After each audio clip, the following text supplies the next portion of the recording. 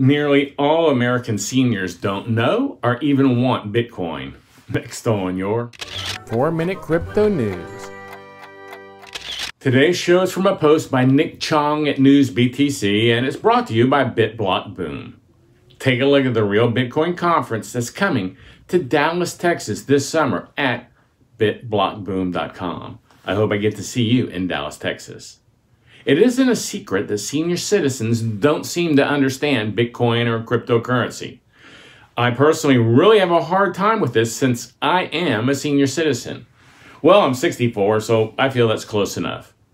Warren Buffett is the perfect example of this aversion to cryptocurrency assets.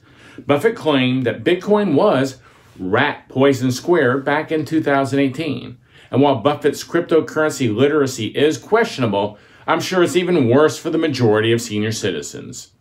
According to a survey of 1,000 retirees in America, Bitcoin really isn't too popular at all with seniors. In fact, 1/3 of the respondents had never even heard of Bitcoin.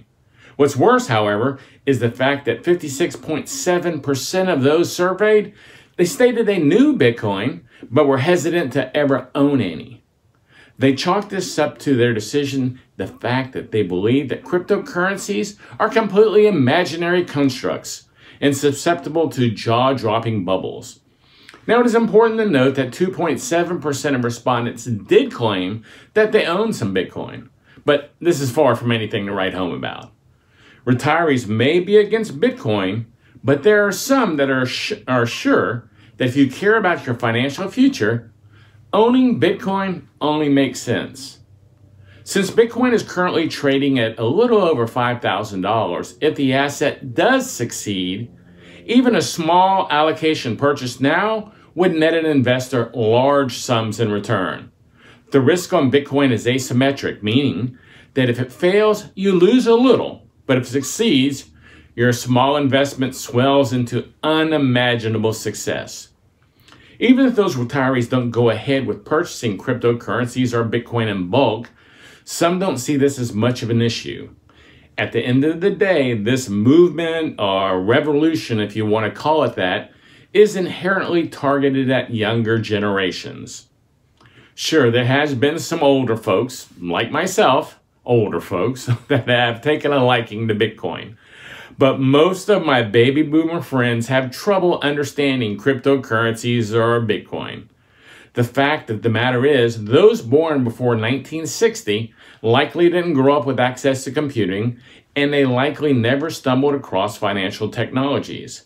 That makes it hard for them to wrap their mind around the magical internet money.